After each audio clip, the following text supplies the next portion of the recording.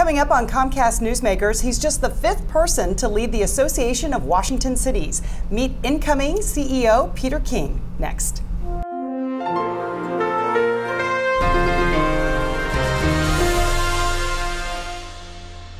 Hi, welcome to Comcast Newsmakers. I'm Sabrina Register. Today we are in Wenatchee for the annual conference of the Association of Washington Cities.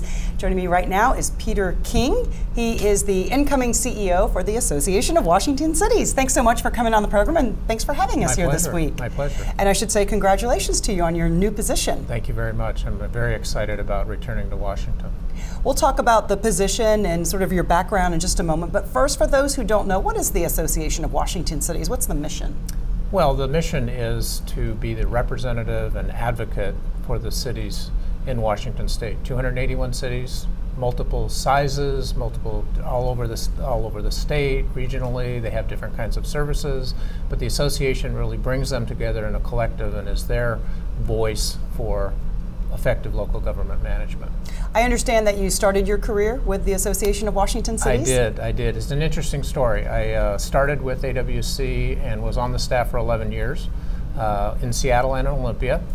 Left the association to take on an executive director position of Association of Cities out in Iowa.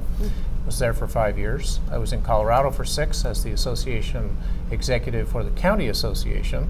And then for the last 15 years, I've been with the Association of Public Works Officials in both Washington, D.C. and Kansas City. So my experience has always been with cities, counties, local governments, and I think it's a good fit for me to come back. So I'm testing the theory as to whether you can or cannot come home again.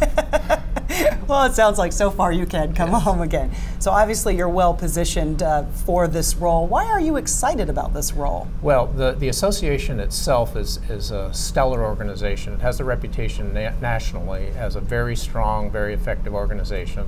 It's got a service program that's very strong.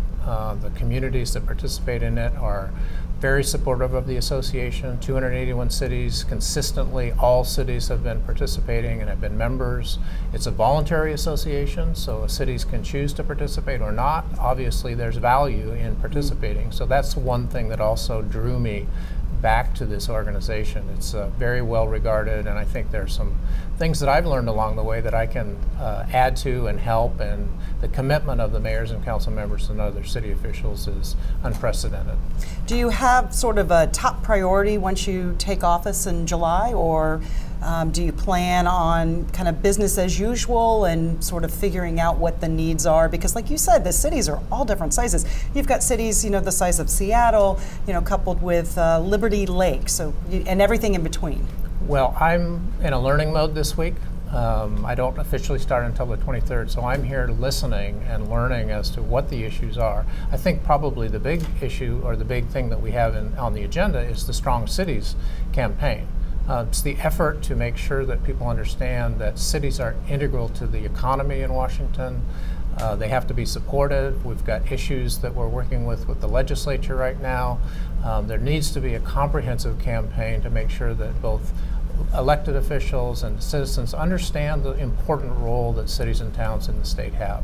And that's something that the board will be talking about later this summer at a 2-day retreat, where we're beginning to again format what are our messages, how are we going to be effective in the local government realm. Almost out of time. Final thoughts? I'm just excited to be back. It's a terrific state. It's interesting when I've talked with different people or let people know that I'll be leaving and going back to Washington State. You can hear the jealousy in the voice, in the emails. Oh, how were you able to do that? What a great opportunity it is for you. So there's a reputation among the communities out there as to the real value of being in the state. Peter King, thanks so much. Thank you. Thanks for watching Comcast Newsmakers.